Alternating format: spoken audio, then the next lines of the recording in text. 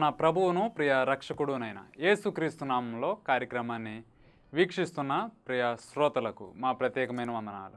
Gideon machine church GMC వారు నిర్వహించు ఆయన హెచ్చవలసి ఉన్నది హీ మస్ట్ ఇంక్రీజ్ అనే కార్యక్రమానికి మరొక పర్యాయం మిమ్మల్ని ప్రేమపూర్వకంగా ఆహ్వానిస్తూ ఉన్నాం. గత ఎపిసోడ్స్ ద్వారా ఆ వాక్య సందేశాలను విని మీరు ఆత్మీయంగా బలపడ్డారని మేము విశ్వసిస్తూ ఉన్నాం. మీ అందరి కొరకు మేము ప్రార్థిస్తూ ఉన్నాం. ఈ యొక్క సమయంలో దేవుని యొక్క వాక్యం వినడానికి సమయం కనుక ఆయన వాక్యమే మనల్ని బ్రతికించేది, బాధల్లో నీకు నాకు నెమ్మదిని కలుగు చేసేది కనుక ఆ యొక్క నెమ్మదికరమైన వాక్యాన్ని వినడానికి మీరు సిద్ధంగా ఉన్నారని నేను భావిస్తున్నాను. ఈ యొక్క సమయంలో దేవుని యొక్క వాక్యాన్ని అందజేయడానికి జిఎంసి స్థానిక సంఘ కాపరి అయినటువంటి పశ్రీ సంతోష్ అబ్రహాం గారు మన మధ్యలో ఉన్నారు కనుక వారు దేవుని యొక్క వాక్యాన్ని అందిస్తారు.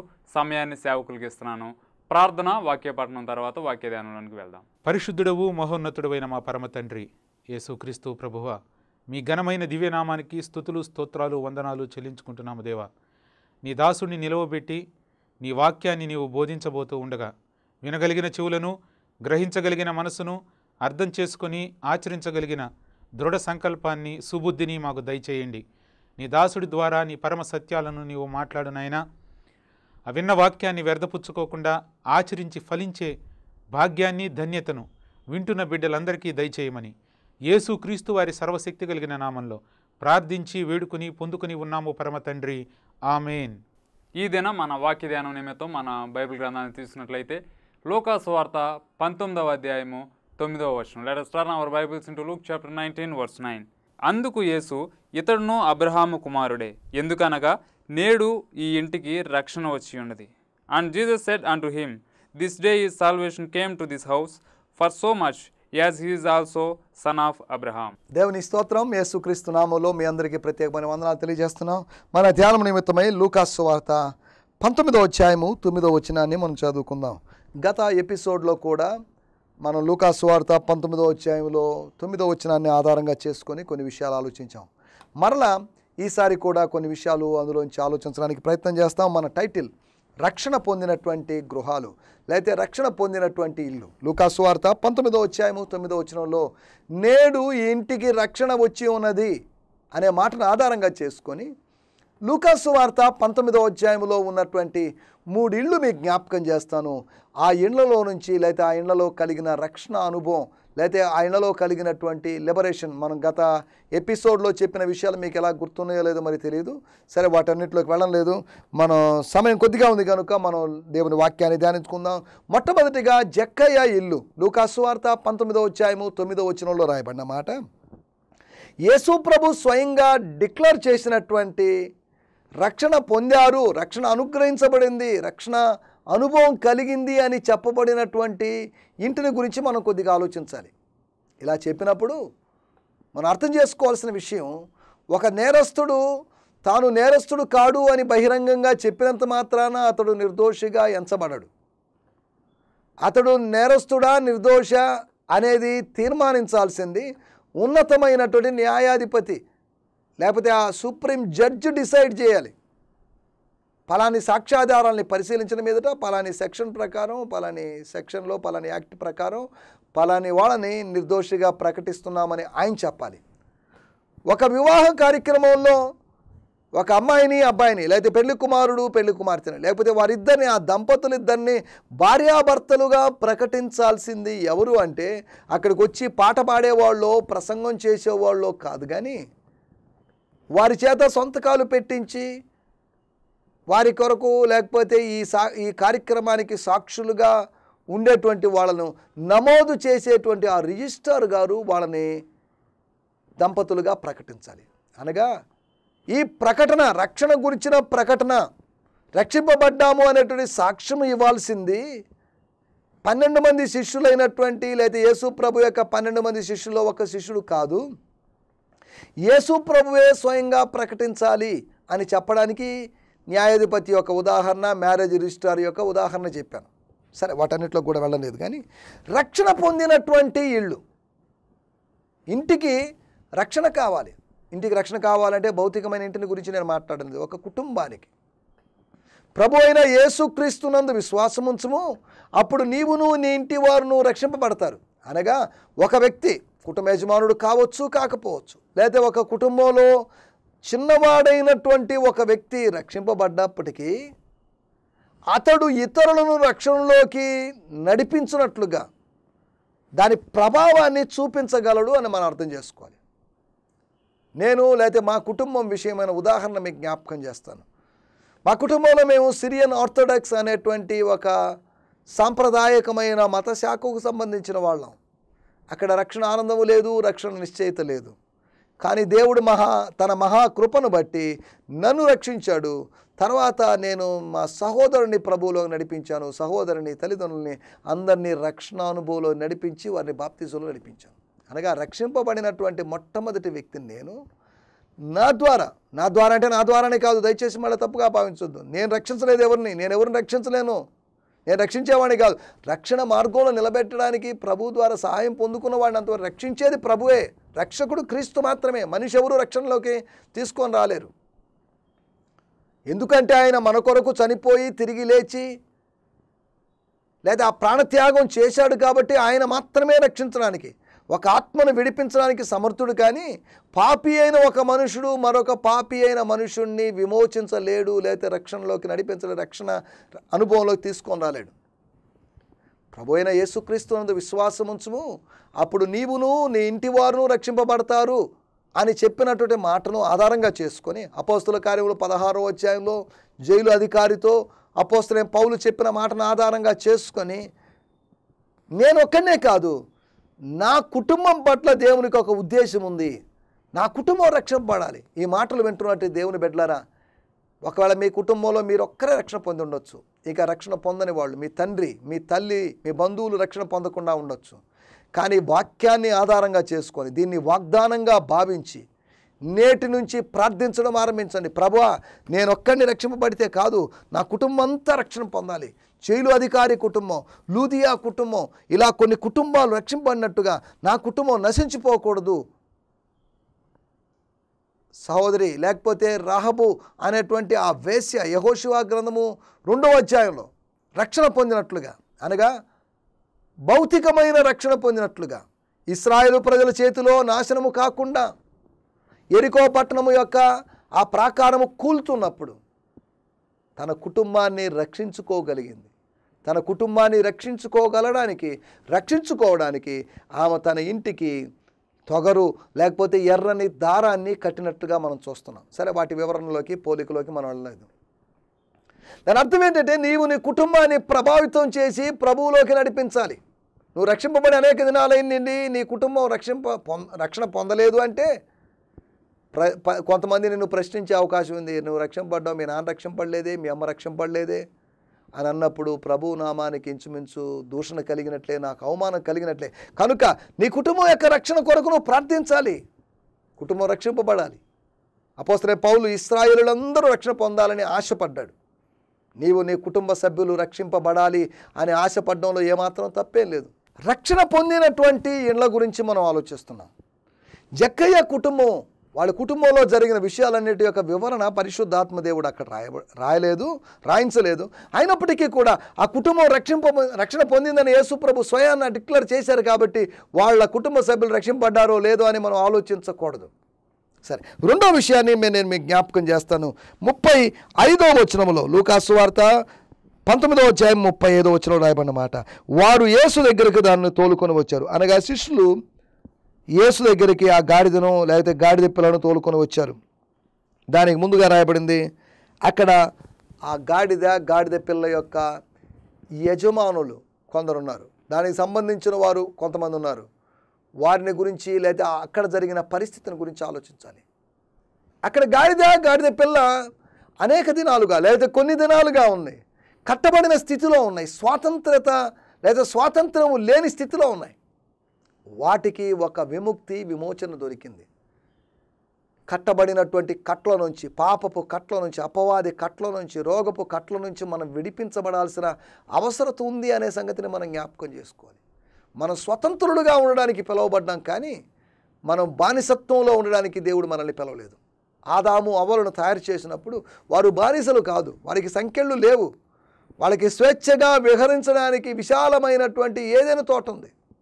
ఈరోజు ఆత్మీయ ప్రపంచంలోనూ స్వేచ్ఛగా వ్యవహరించాలి అనేది దేవుని చిత్తం. అంతవరకే కానీ మత శాఖలు లేకపోతే ఏవో సిద్ధాంతాల సంఖ్యల చేతను కట్టబడి అలనాడు అపోస్తుల కార్యములు 16వ అధ్యాయంలో పౌలు శీలలు కాళ్లకు బొండలు వేసినట్లుగా వారి కాళ్లకు చేతులకు సంఖ్యలు వేయబడినట్టుగా అలా బంధించబడిన స్థితిలోనూ ఉండకూడదు. పాపపు చెరలోనూ ఏమాత్రంగా ఉండకూడదు. ఒకవేళ క్రీస్తు నిమిత్తం సువార్త నిమిత్తం చెరసాల్లో ఉంటే పర్లేదు, దేవునికి స్తోత్రం. అంతవరకే కానీ పాపం చేసి మంచి చేసి చెరసాలలో ఉన్నా పర్లేదు, కానీ పాపం చేసి నువ్వు బంధించబడిన స్థితిలో సంఖ్యలు వేయబడిన స్థితిలో ఉంటే అది అవమానకరం. మనం ఆలోచిస్తున్నటువంటి విషయం ఏంటంటే రెండవ ఇంటిని గురించి మనం జ్ఞాపకం చేస్తున్నాం. ఒకటి ఆ ఇంటిలోని వారికి రక్షణ, రెండవది ఆ ఇంటి నుంచి రక్షణ కలిగింది. ఆ ఇంటి నుంచి గాడిదకు గాడిద పిల్లకు. ఏంటి గాడిదకు జక్కయ్యని గురించి చెప్పారు, జక్కయ్య ఇంటిని గురించి చెప్పారు, ఇప్పుడు సడన్గా గాడిద గురించి మాట్లాడుతున్నారు ఏంటి అని మీరు అనొచ్చు.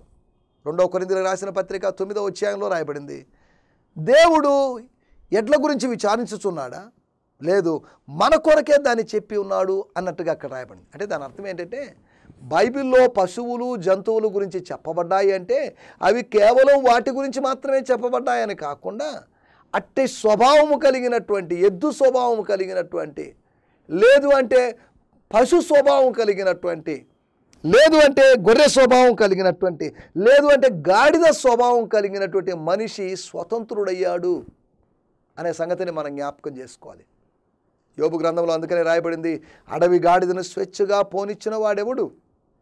మనల్ని అడవి గాడిదలాగా మొరటు బ్రతుకులతో, మొండి బ్రతుకులతో, మూర్ఖపు బ్రతుకులతో, తిరుగుబాటు చేస్తున్న బ్రతుకులతో ఉన్నటువంటి మనల్ని దేవుడు మారుస్తున్నాడు. దేవుడు మనకు విమోచన అనుగ్రహిస్తున్నాడు, చీకటిలో నుంచి ఆశ్చర్యకరమైన వెలుగులోకి నడిపిస్తున్నాడు అనే సంగతిని మనం ఏమాత్రం మర్చిపోకూడదు. రెండో ఇంటిని గురించి మీకు జ్ఞాపకం చేస్తున్నాను. రక్షణ గురించి ఆలోచిస్తున్నప్పుడు ఇంకా మరికొద్దిగా ఆలోచించడానికి, అబ్రహాము కుమారుడే అని జక్కయ్యని ఒక కనెక్షన్, ఒక సంబంధాన్ని ఏర్పాటు చేసి మాట్లాడాడు ప్రభు. అబ్రహాము కుమారుడే అనే మాట మనకు అంతగా దాని గురించి స్ఫురణ రాకపోవచ్చు, దాని గురించి మనకు ఐడియా రాకపోవచ్చు. కానీ యూదుడికి అబ్రహాము కుమారుడు అంటున్నప్పుడు వాడికి వెంటనే స్ట్రైక్ అయ్యేటువంటి విషయం ఇది. అతను సులభంగా అర్థం చేసుకోగలిగిన విషయం. మేము అబ్రహాము కుమారులం అని వారు చెప్పుకుంటున్నారు. వారు చెప్పుకున్నారు కాబట్టే యోహాను గారు తీవ్రంగా ఖండించారు. మీరు ఎందుకండి అబ్రహాము కుమారుని అతిశయిస్తున్నారు? దేవుడు అవసరమైతే రాళ్ల వలన సంతానాన్ని పుట్టించలేడా? పుట్టించగలడు కదా. కాబట్టి మీరేదో అతిశయించాల్సిన అవసరం లేదు, మీ అతిశయాలు ఆపండి, మారు మనసు పొందండి అన్నట్టుగా మన అతిశయాలు మనం ఆపివేసి మారు మనసు పొందాల్సినటువంటి అవసరం ఉంది. నువ్వు అతిశయంలోనే కొనసాగితే నువ్వు అంతమైపోతావు. నీ జీవితంలో మారు మనసు లేకుండా నువ్వు నశించిపోయే అవకాశం ఉంది, నిత్య నాశనాన్ని పొందే అవకాశం ఉంది. నువ్వు ఒకవేళ మారు మనసు పొందితే స్వర్గపు అనుభవాన్ని పొందుకునే అవకాశం ఉంది. దేవునికి స్తోత్రం. రెండో విషయము, స్వేచ్ఛ లేకపోతే స్వేచ్ఛానుభవము కలిగినటువంటి ఆ జంతువులు, అనగా మానవుడు కూడా తన ఇంట్లో ఉన్నప్పుడు తను స్వేచ్ఛను అనుభవించాలి. ఒకటి, జక్కయ్య తన ఇంట్లో ఉండే స్వేచ్ఛను అనుభవించాడు, తన ఇంట్లో ఉండే లేదా స్వాతంత్ర్యాన్ని అనుభవించాడు. తన ఇంట్లో ఉండి తనకు జరిగినట్టు విషయం, ఒక సంబంధం ఏర్పడింది. ఇంతకుముందు సంబంధం లేనివాడుగా ఉన్నాడు. జక్కయ్య ఒక యూదుడే, కానీ అతన్ని వీళ్ళు రోమా ప్రభుత్వం తరపున ఉద్యోగం చేస్తున్నాడు కనుక, పన్నులు వసూలు చేస్తున్నాడు కనుక ఇతన్ని ఉద్దేశించి పాపి అయిన మనుషుడని వాళ్ళు సనుక్కున్నారు. వాళ్ళు సనుక్కున్నారు అని కాదు, సనుక్కోవడం మొదలుపెట్టారు అని మూల భాషల్లో గ్రీకులో ఉన్న తర్జుమాని బట్టి మనం అర్థం చేసుకోవచ్చు. సరే, ఏదేమైనప్పటికీ అక్కడ అది కాదు. కానీ మన విషయం ఏంటంటే, ఒకటి రక్షణ అంటే సంబంధాన్ని ఏర్పాటు చేయడం, రెండోది రక్షణ అంటే స్వేచ్ఛను అనుగ్రహించడం. నీకు స్వేచ్ఛ కావాలి.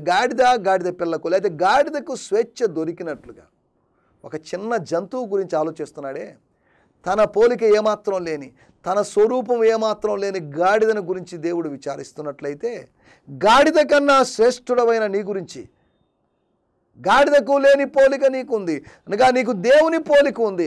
దేవుడు నీ గురించి విచారిస్తున్నాడు, నీ గురించి ఆలోచిస్తున్నాడు. సౌలైతే తప్పిపోయినటువంటి గాడిదల గురించి విచారిస్తుంటే, సమూయేలు ప్రవక్త చెప్పిన మాట, అవి దొరికాయి, వాటి గురించి విచారించాల్సిన అవసరం లేదు. ఇప్పుడు గాడిదల గురించి విచారించాల్సిన అవసరం లేదు బాబు. నెక్స్ట్ ఇశ్రాయేలు దేశపు రాజు ఎవరు అనే దాని గురించి ఆలోచించాలి. ఇశ్రాయేలు దేశానికి మొట్టమొదటి రాజు సౌలు, కానీ తర్వాత మొట్టమొదటి రాజు ఆయన యొక్క నియామకం, దాని గురించి ఆలోచించాలి. ఇతర రాజ్యాలకు ఫిలిస్టియా లేకపోతే అమ్మోనియా లేకపోతే వేరు రాజ్యాలకు రాజులు ఉన్నారు, ఈ దేశానికి రాజు లేడని వాళ్ళు ఫిర్యాదు చేసినట్లుగా దాని ఫలితంగా వారికి ఒక రాజును నియమించాలని దేవుడు ఆలోచించినప్పుడు సౌలుని ఏర్పాటు చేసుకున్నాడు. ఆ స్టోరీ మనకు తెలిసిందే. కానీ అతడు గాడిదల గురించి ఆలోచిస్తున్నాడు.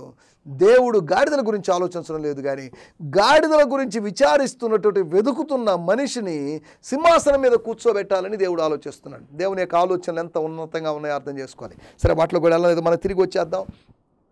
రక్షణ గురించి, రక్షణ పొందినటువంటి ఇల్లు జక్కయ్య ఇల్లు. రెండవదిగా గాడిద ఉన్నటువంటి ఇంట్లోంచి గాడిదకు స్వేచ్ఛ దొరికింది.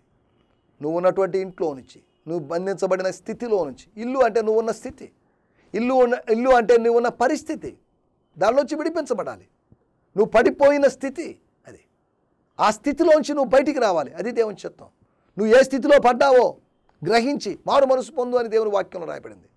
ఇక్కడ ఎంతకాలం ఉంటాము అని నలుగురు కుష్ఠరోగులు అనుకున్నారు. ఇక్కడ ఉంటే చస్తాం, బయటికి వెళ్ళినా చస్తాం, కాకపోతే చచ్చిపోవడానికి ముందుగా కాస్త తిని చస్తాం అని నలుగురు కుష్ఠరోగులు అనుకున్నట్టుగా 2వ రాజుల గ్రంథం 7వ అధ్యాయంలో మనం చూడగలం. మనం ఆలోచిస్తున్నటువంటి విషయం రక్షణ గురించి మనం ఆలోచిస్తున్నాం. నేడు ఇంటికి రక్షణ వచ్చింది, జక్కయ్య ఇంటికి రక్షణ వచ్చింది. రెండోది, ఆ జంతువులు తాము అవి ఉన్నటువంటి ఇంట్లోంచి వాటికి స్వేచ్ఛ కలిగింది. నువ్వు ఉన్నటువంటి ఇంట్లో నుంచి, ఒకరోజు నేనున్నటువంటి ఇంట్లో నుంచి, అనగా ఈ శరీరం అనే ఇంటిలో నుంచి, నాకు లోపల ఉన్న నాకు, నేను శరీరం కాదు, నేను శరీరం మాత్రమే కాదు, నేను ఆత్మని, ఆత్మజీవుని, నేను జీవుణ్ణి. నాకు ఈ శరీరము అనేటువంటి ఈ బంధకంలోంచి, శరీరము అనే చెరసాల్లోంచి నాకు విడుదల, స్వాతంత్రం కలుగుతుంది. దాని గురించి రోమీయులకు రాసిన పత్రిక 8వ అధ్యాయంలో దేహ విమోచన అని రాయబడింది. The redemption of the body. Body నుంచి రిడెంప్షన్, శరీరము నుంచి విడుదల, అనగా మరణం ద్వారా జరిగే విడుదల, అనగా క్రీస్తు రాకడ ద్వారా రూపాంతరం జరిగేటువంటి విడుదల. 2 విధాలుగా నీకు ఈ శరీరం నుంచి విడుదల కలుగుతుంది. ఒకటి నీ మరణం ద్వారా అయినా, రెండోది క్రీస్తు రాకడ ద్వారా అయినా. క్రీస్తు రాకడైతే దేవునికి స్తోత్రం, నీకు రూపాంతరం జరుగుతుంది. ఒకవేళ క్రీస్తు రాకడ కాకుండా మరణం అనేది దేవుడు నీకు అనుమతిస్తే, నువ్వు మరణం ద్వారా నువ్వు మట్టిలో కలిసిపోతావు. తద్వారా నీకు స్వాతంత్రం లభిస్తుంది. నువ్వు మట్టి శరీరాన్ని వదిలిపెట్టావు, మహిమ శరీరాన్ని ధరించుకుంటావు. దేహ విమోచన, మన దత్తపుత్రత్వము అనగా దేహ విమోచన అని దేవుని వాక్యంలో రాయబడింది. ఆ దేహ విమోచన కొరకు సంఘము, విశ్వాసులు, దేవుని బిడ్డలు ఎదురు చూస్తున్నారు. ప్రభు అయిన యేసు త్వరగా రమ్ము అని చెప్పుకోవడానికి, అని చెప్పాలి అని చెప్పబడడానికి కారణం ఏంటంటే దేహ విమోచన కొరకే. విమోచన కొరకు మనం ఎదురు చూస్తున్నాం. సర్వ సృష్టి కూడా దాస్యమునకు లోబడి ఉంది, విమోచన కొరకు ఎదురు చూస్తుంది అని దేవుని వాక్యంలో రాయబడింది. అలాగే దేవుని కుమారులమైన మనం ఒక విమోచన కొరకు మనం ఎదురు చూస్తున్నాం.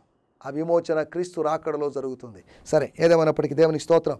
మనం ఆలోచిస్తున్నటువంటి 3వ విషయాన్ని కూడా మీకు జ్ఞాపకం చేస్తాను. 3వ ఇల్లు ఏంటి అంటే, లూకాసు వార్త 19వ అధ్యాయము 45 నుంచి 48 వచనాల వరకు గమనిస్తే అక్కడ ఇల్లు కనిపించదు, దేవాలయం కనిపిస్తుంది.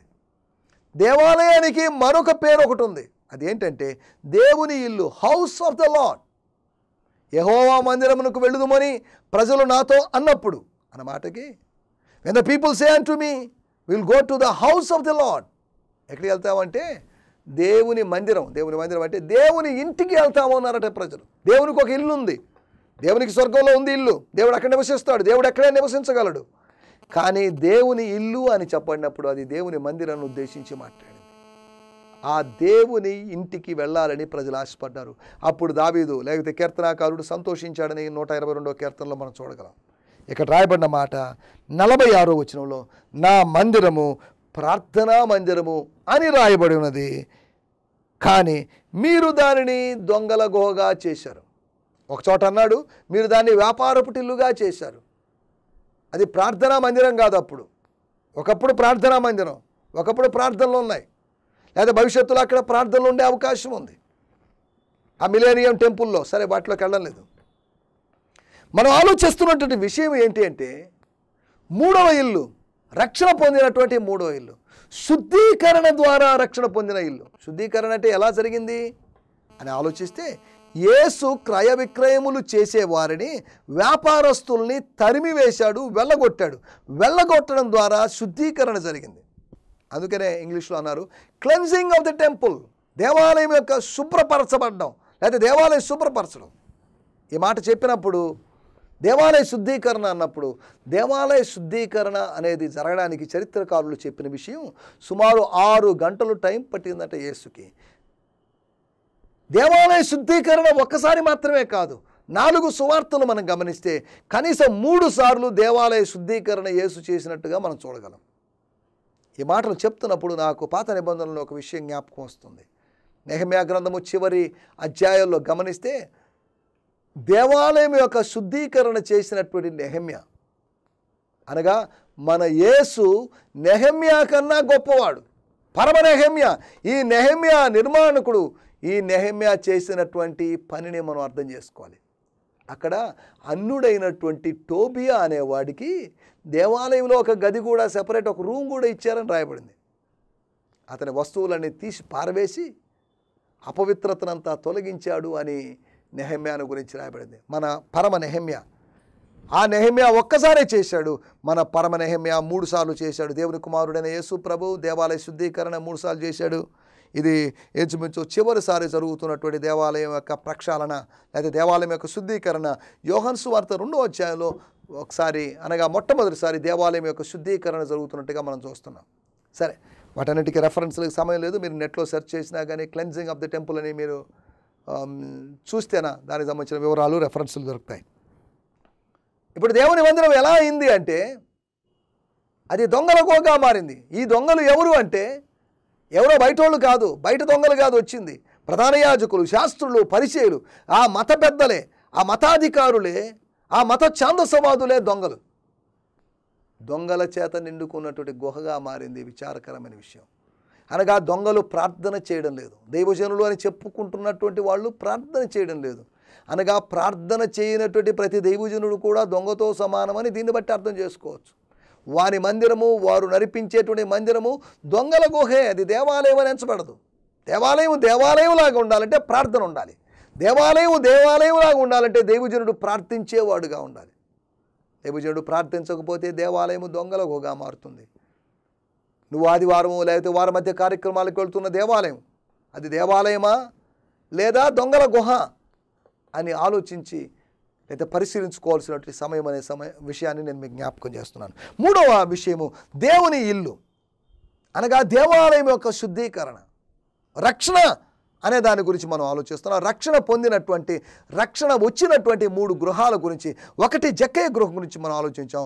ఆ రెండవది ఆ గాడిద ఉన్నటువంటి ఆ గృహము. మూడవది వచ్చేసి దేవాలయము, దేవుని ఇల్లు అని చెప్పబడిన దేవాలయం. ఒకటి సంబంధాన్ని ఏర్పరచబడడం ద్వారా, లేకపోతే యేసు ప్రభు జక్కయ్యను గురించి అబ్రహాము కుమారుడని చెప్పడం ద్వారా రక్షణ అనుభవం వచ్చింది.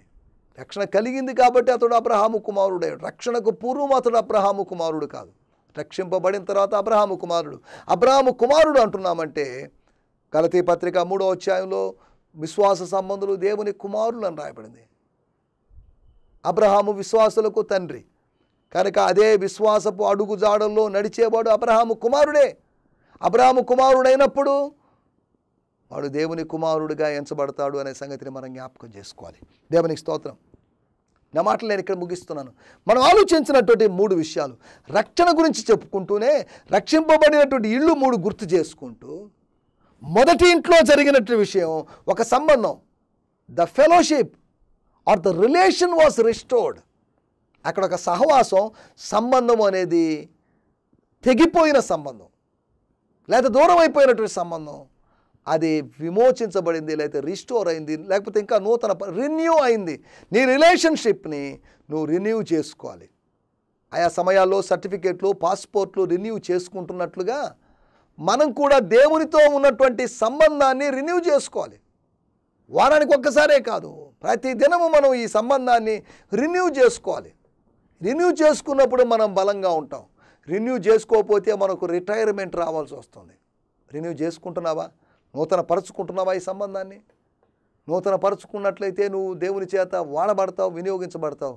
నువ్వు నూతన పరచబడకుండా ఉంటే నీకు దేవుడు నిన్ను సాగనప్పి నీకు స్వస్తి పలికేటువంటి అవకాశం ఉంది. రక్షణ అనుభవంలో మనం ముందుకు సాగుతున్నప్పుడు మనం ఆలోచిస్తున్నమాట, నీకో సంబంధం ఉంది, నీకో తండ్రి ఉన్నాడు, నువ్వు అనాథవి కాదు, నీకో పరలోకపు తండ్రి ఉన్నాడు. నీకు భౌతికమైన తండ్రి లేకపోవచ్చు, అయినప్పటికీ నీకు ఒక పరలోకపు తండ్రి ఉన్నాడు అనే సంబంధాన్ని గుర్తు చేస్తూ, అబ్రహాము నీ తండ్రి అనగా దేవుడు నీకు తండ్రి, నేను మిమ్మల్ని అనాథులుగా విడవనని చెప్పినటువంటి దేవుని వాగ్దానాన్ని మనం జ్ఞాపకం చేసుకుంటూ, రెండో విషయము స్వేచ్ఛ అనుగ్రహించబడ్డం. రక్షణ అంటే రక్షణ పొందినటువంటి ఇళ్ల గురించి మనం ఆలోచిస్తూ, జక్కయ్య ఇంట్లో సంబంధం ఏర్పరచబడితే ఈ ఇంట్లో స్వేచ్ఛ అనుగ్రహించబడింది. కట్టబడినటువంటి ఆ గాడిదలకి, ఈ కట్టబడినటువంటి గాడిదకి, గాడిద పిల్లకి శిష్యుల ద్వారా, యేసు పంపిన శిష్యుల ద్వారా, పంపబడిన వారి ద్వారా, అనగా అపోస్తుల ద్వారా, అనగా వారి సువార్త ద్వారా స్వేచ్ఛ అనుగ్రహించబడింది. నీకు ఒక స్వేచ్ఛను దేవుడు అనుగ్రహించాలని ఆశపడుతున్నాడు. నీకు స్వాతంత్ర్యం, అదే రక్షణ అంటే మనం గత ఎపిసోడ్లో మనం ఆలోచించింది లిబరేషన్. మూడో విషయాన్ని మనం ఆలోచించినట్టు విషయం శుద్ధీకరణ పొందినటువంటి ఇల్లు దేవాలయం. దేవాలయంలో జరిగిన విషయము శుద్ధీకరణ జరిగింది, క్లెన్జింగ్ జరిగింది. నిన్ను వాక్యం ద్వారా, నిన్ను ప్రార్థన ద్వారా శుద్ధీకరించాలని, నిన్ను వాక్యం ద్వారా, పరిశుద్ధాత్మ ద్వారా, యేసు రక్తము ద్వారా, వాక్య జలము ద్వారా నిన్ను శుద్ధీకరించాలని చూస్తున్నాడు ఆయన. వాక్యం ద్వారా నువ్వు శుద్ధీకరించబడాలి, అది దేవుని చిత్తం. ఈ మాటలు వింటున్నట్టు దేవుని బిడ్డలారా, దయచేసి ఇప్పుడు చేయబోయేటువంటి దేవుజనులు చేసేటువంటి ప్రార్థనలో మీరు ఏకీభవించాల్సిందిగా కోరుతున్నాం. రక్షణ పొందినట్టు 3 ఇళ్ళు మీకు గుర్తు చేశాను. ఆ 3 ఇళ్లలో జరిగిన విషయం, రక్షణ అంటే సంబంధం ఏర్పరచబడింది, రక్షణ అంటే స్వాతంత్రం అనుగ్రహించబడింది, రక్షణ అంటే శుద్ధీకరణ జరిగింది. పరిశుద్ధమైన దేవాలయం అని పేరుంది, కానీ అపవిత్రంగా ఎంచబడి, వ్యాపారపు టిల్లుగా భావించబడి, దొంగలగోగా భావించబడినటువంటి ఆ ఇంటికి రక్షణ అనుభవం, శుద్ధీకరణ అనుభవం కలిగింది. కాబట్టి ఇటువంటి అనుభవాలతో మనం ముందుకు సాగడానికి మన గృహము, నీ జీవితం, నీ గృహము, నీ జీవితము ఒక రక్షింపబడిన గృహంగా ఉండడానికి ప్రభు సహాయం చేయనుగాక. దేవునికి స్తోత్రం. మీ అందరికీ వందనాలు. ప్రభు చిత్తమైతే మరొక ఎపిసోడ్లో కలుసుకుందాం. విన్న వాక్యాన్ని బట్టి ప్రార్థన చేసుకుందాం. పరిశుద్ధుడవు మహోన్నతుడవైన మా పరమ తండ్రి, నీ దాసుణ్ణి నీవు నిలవబెట్టి 3 రక్షణ పొందిన ఇళ్ల గురించి నీవు మాట్లాడి ఉన్నావు దేవా. అవును నాయన, మొదటిగా జక్కయ్య ఇల్లు, సంబంధం ఏర్పరచుకోవడమే రక్షణ అని నీవు తెలియచేసి ఉన్నావు తండ్రి.